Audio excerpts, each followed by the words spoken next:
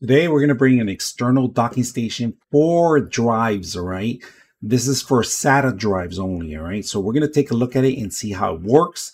Now, they give you a power adapter. They give you a 3.2 USB Type-C to Type-A, but look at this. Transforms into Type-C to Type-C. So it's a really good option.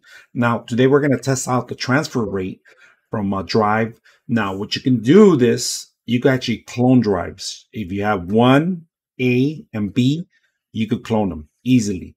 So very simple to use, easy to set up, and you really don't have to do anything but plug and play. On the back of it, this is how you start. It tells you right here if you want a PC only, if you want to read the drives, or if you want to clone it. All right, and it's power on. Simple, it starts blinking. We are going to clone the drive and see how well it works. You guys can see the Type-C plugs in here, power here, and that's pretty much it. So let's go ahead and test it out and see how it works. All right, we're able to see it now. We set it up as D drive. So let's go ahead and transfer the file over to the D drive. So the D drive, and we're just going to drag it in there to see how fast it works. All right, let's go ahead and do that. It's going to take us about 7 minutes and 30 seconds to transfer the file over. We're past probably 7 minutes. It's more than 5%. So we're going to see a quick transfer rate. Right now, we're transferring speeds are 39.4 megabytes per second. All right, now that we're done with the actual drive, I'm going to show you something that you guys need to know. Now, right now, we're transferring in here, but when you're in PC, you can have the drives, 2 drives in here. It doesn't matter. So when you're going to clone a drive, you got to make sure you put it on the first drive here where it says source.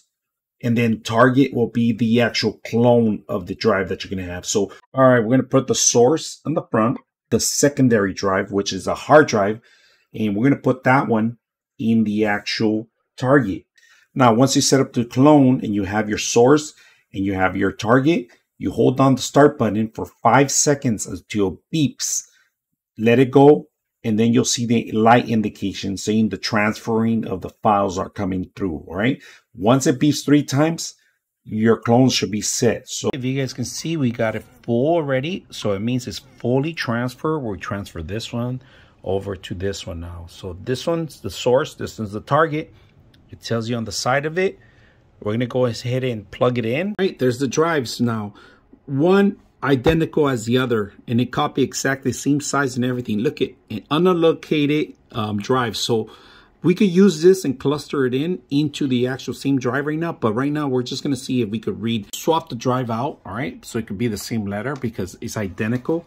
This is the D drive, and that's going to take the same as a clone. So I can't have 2 of the same drives together. So we're going to plug it in together by itself, and we're going to see if it kicks in here. So now we put it back in the source. We took the original one out, which has a 17 gigs of use space. And now we're going to use this one and see if it kicks in. It's kicking in. There it is. Exact same size. Let's take a look. Properties. Yes, there it is. 17 gigs.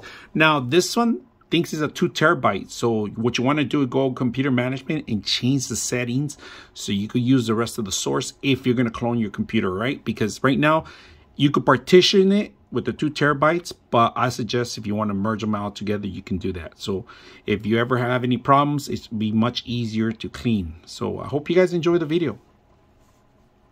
Swap the drive out, all right? So it could be the same letter because it's identical. This is the D drive, and that's going to take the same as a clone. So I can't have 2 of the same drives together. So we're going to plug it in together by itself, and we're going to see if it kicks in here. So now we put it back in the source. We took the original one out, which has a 17 gigs of use space. And now we're going to use this one and see if it kicks in. It's kicking in. There it is.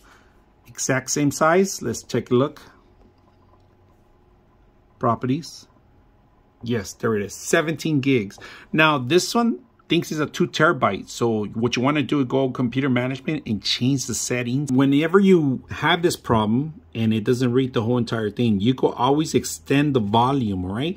And you need to know exactly how many megabytes is the complete or gigabytes is complete. So just make sure you're aware of the number in order to extend the actual drive. When you say next, it's going to ask you what volume do you want to set up. So you can always select this one and move it to the right source, all right?